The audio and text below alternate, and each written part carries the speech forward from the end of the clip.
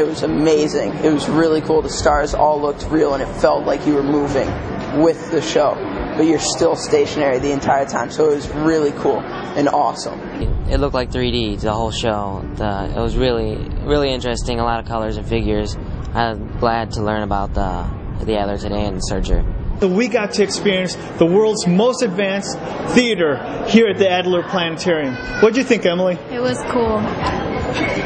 Well, what I found most exciting about the show and interesting was the fact that it was unlike any other experience I've had with any of the other theaters here at Adler. So my favorite thing was probably the facts and the whole different type of point of view that the whole theater was explaining, and I just enjoyed the whole movie in general. I liked the stars because they were really pretty. The show was so great. I was so excited to be here for the opening day, and I definitely want to come back again. It has so much information, but it was so entertaining. I even thought I was moving when I was watching it. I've come from Oklahoma just to see this. It's a great thing to do, and I advise anybody who comes to Chicago, take a look at it. I thought the show was really cool. I really liked the simulation. It actually makes you think. It's actually like you're actually traveling around the universe.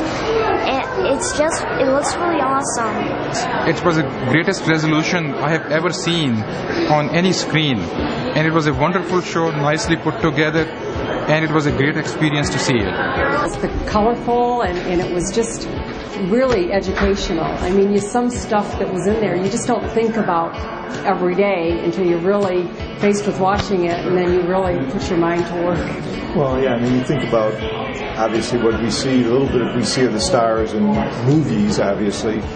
This just seems so much more realistic in terms of trying to tell me what's out there and what it looks like if you were in the Starship Enterprise flying around the universe and seeing all these things. It's just so much more incredible. I mean, to see supernovas and galaxies colliding and things of that nature, they're just incredible. I mean, awesome. I don't know how we would have ever imagined it. We couldn't, because we wouldn't have anything to reference. So it was really just an incredible show. I mean, it really was.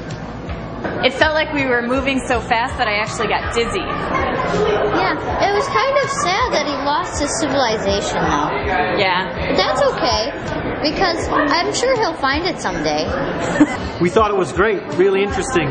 We wish we could continue his journey so we could help him find his family. I thought it was different from anything I've ever seen here. I've been coming here for 8-9 years, and I thought it was exciting, new, different, and I really think everybody should come and see it.